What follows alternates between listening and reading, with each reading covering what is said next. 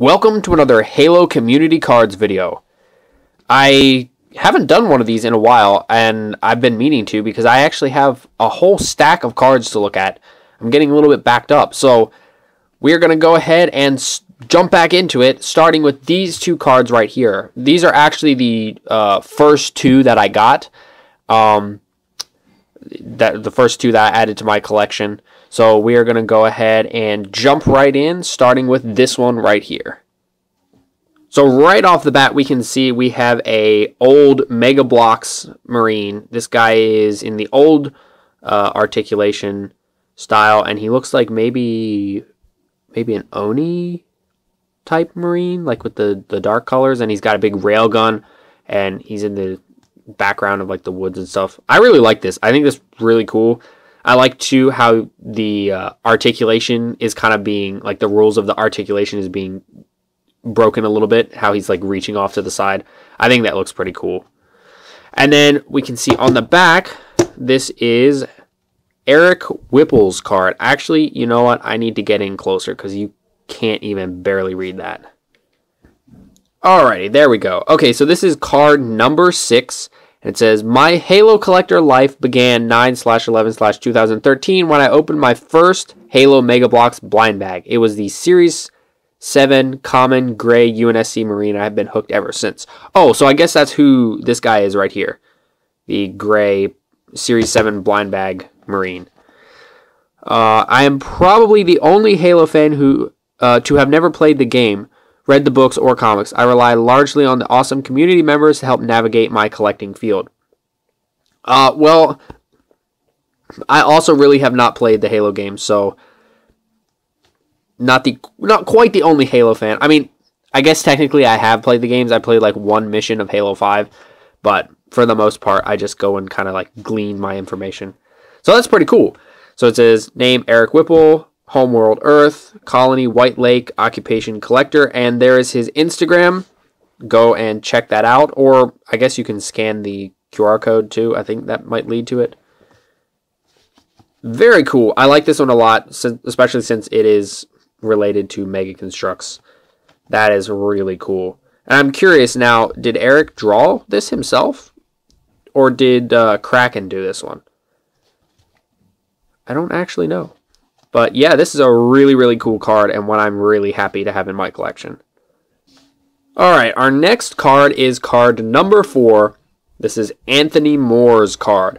Now, when I first saw this, I thought this was an ODST like cosplay. Look at that. It looks like somebody in a costume.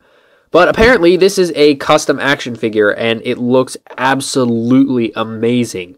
Like, it had me fooled. I thought this was a real person. Like, for real. Alright, let's see. What does it say?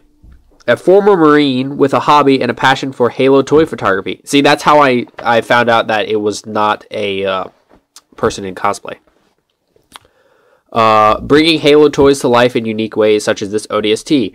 With a discerning eye and honed skills, Anthony makes this 1/6 scale figure easily look like a real-life trooper heading out into battle. Yeah, for real, I thought for the longest time until I read this and went to Anthony's Instagram, I thought this was a guy in cosplay. Because look at that. Look at that and tell me it does not look like a dude cosplaying an ODST. That's quite something.